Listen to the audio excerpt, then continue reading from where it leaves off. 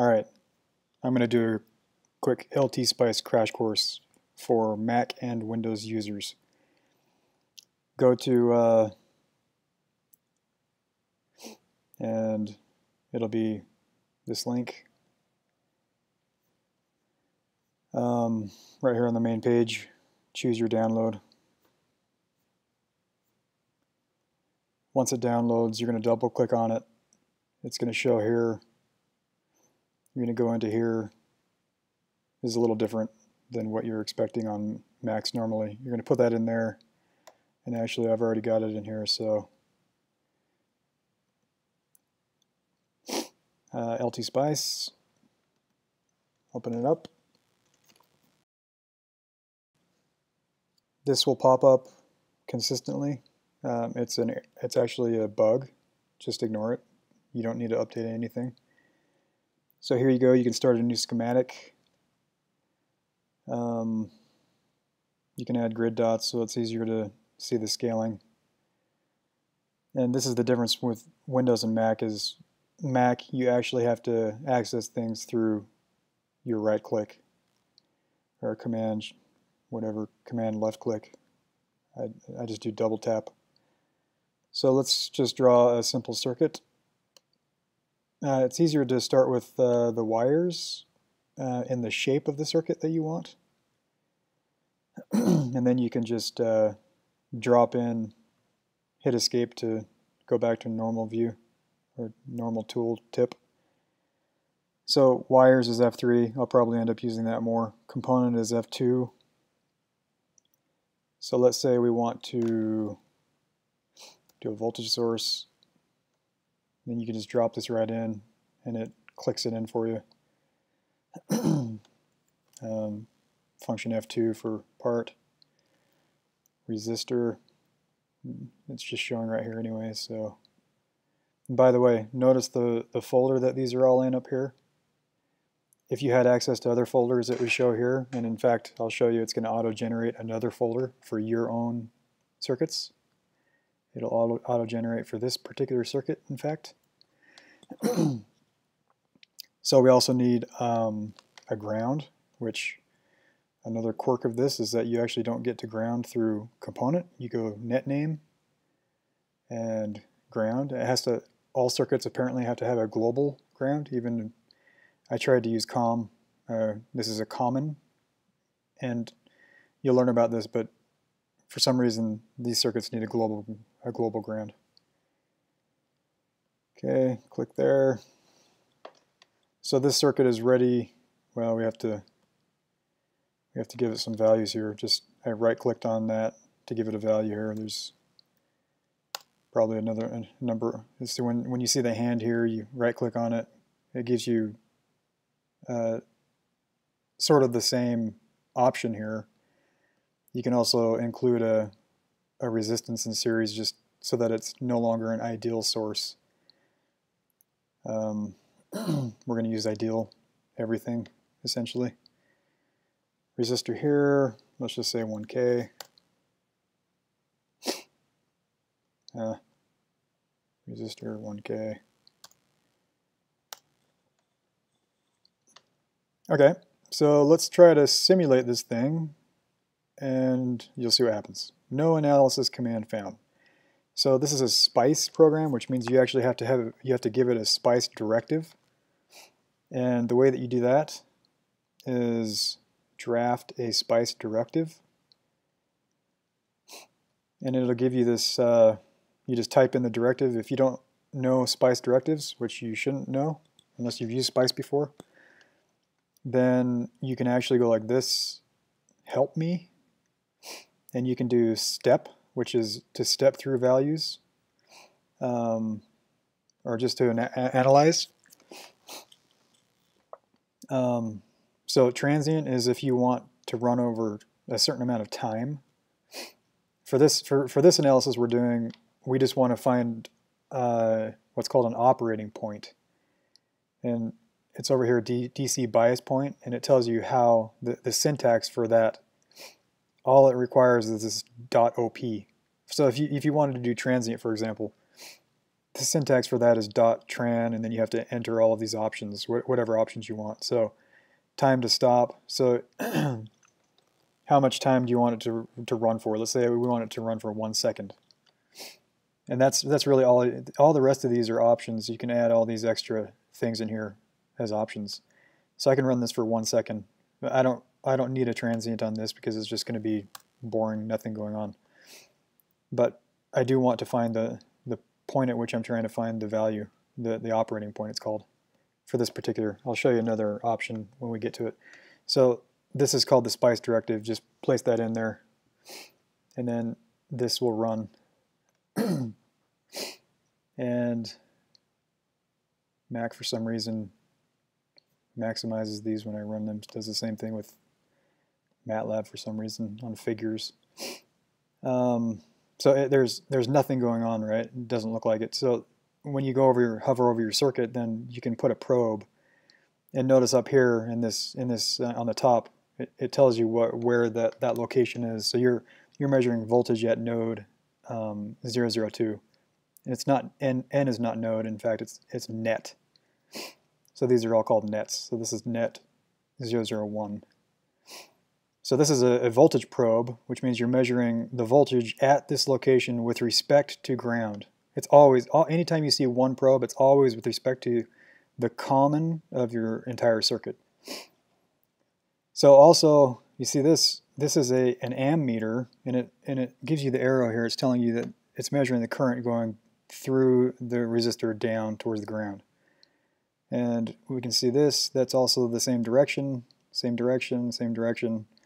And sometimes you'll notice that when it doesn't give you the arrow, it's actually measuring into the device. So it'd be, if it didn't give you the arrow here, then it would actually be measuring the current into the resistor. So it'd be opposite of this arrow as it sees right here. So let's measure the voltage right here. There you go. So it's 5 volts, and we didn't give it any directive for the x-axis, so it's just arbitrarily showing it going on for the whole whatever. So that's it for how you do an analysis for just a DC operating point, it's called. Now what if we wanted to sweep through different values of resistances here? So make sure you're hovered over this one to get rid of it. So I want to get rid of this. Actually, I can just delete that in a minute here. I just right click on this to change this guy. So now I want to sweep through this, so I have to create a variable which is in curly braces. You give that value in curly braces, and then you can call it later in your spice directive. So I think I can just right click on this. Yeah. So I can actually let's see, the control return gets me to a new line. So let's say I want to do this line here. I want to do a sweep, and it's not in the analysis. It's up here in this the step. Step, sweep, same thing. So name of parameter to sweep is going to be R. Nature of sweep, let's just do decade is every multiple of 10. Start value, let's start at 0.1, and let's stop at 100K. Number of points per decade, 10 sounds reasonable. And it's showing you how you would type this directive here if you didn't use this tool. So I could have just typed this out. Okay. Oh, and it got rid of my other directive. So let's see if I can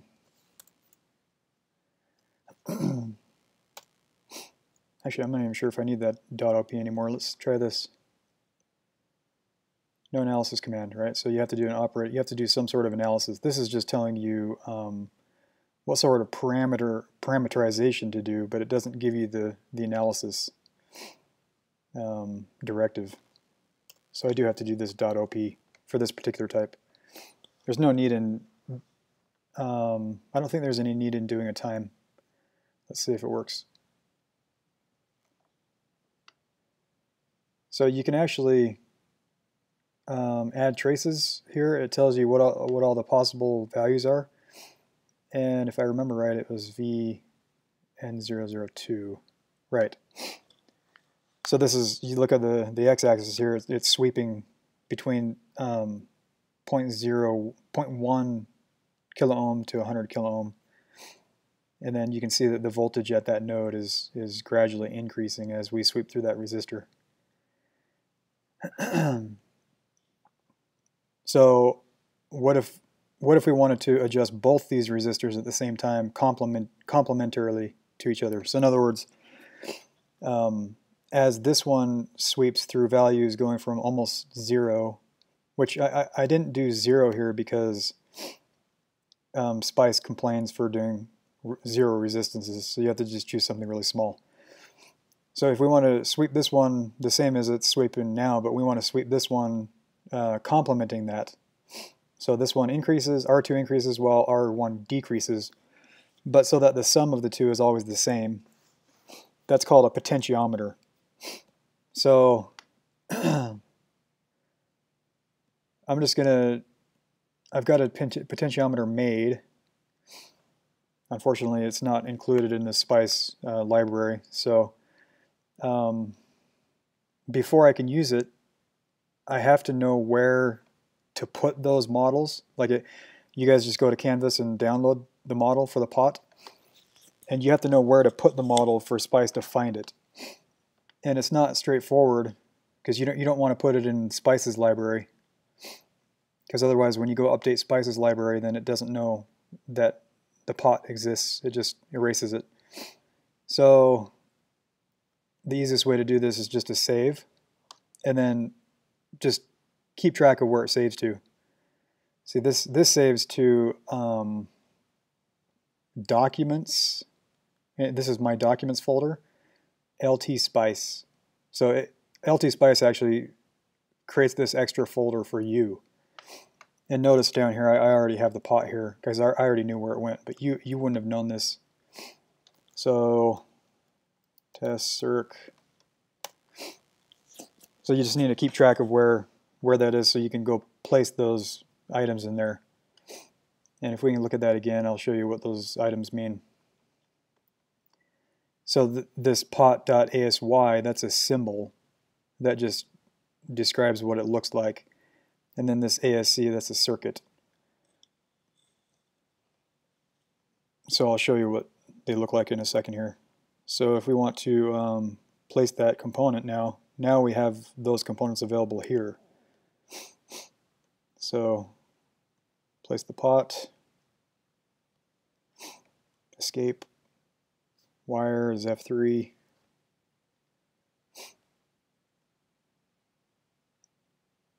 And in order to be able to probe this center off, I have to put a wire. It doesn't probe directly to that pin. So now I can go up here, I right click on this, and it gives me the default values that I've programmed into this particular model. I've programmed the default values into it. But in order to sweep, we're going to want to sweep these values, and this val parameter changes the percentage of the bottom relative to the top. So you can call this anything, but I'm calling it slider, and then you can change this as well to whatever value you need. And if I wanted to open this, let's open the schematic. So this is what I drew just using 2 resistors, and then I set these R23 and R13 as parameters that these are just Spice directives that determine how this model functions. And you can see that R13 is equal to some minimal value, so I never hit 0, plus these values that are variables. And it gets kind of confusing because these ones have to be in braces, but these ones can't be in braces because this is a mathematical operation here. So this directive on the bottom is saying some percentage of the total R, right? So this val has to be 0 to 100 so that it gives you some percentage. And then this is 1 minus that. So you're always getting something between 0 to 1 multiplied by this R. So that's the circuit schematic. That's what gives it. Then there's also the symbol. And the symbol is just a drawing. And there's no directives. I created this instance name so that it would, so you knew what the name was when you created it. See, this name is X1. Okay, so I've created the step parameter as, I've called it slider. So let's change this to a slider. And we're going to step slider through 0 to 100 in increments of 10.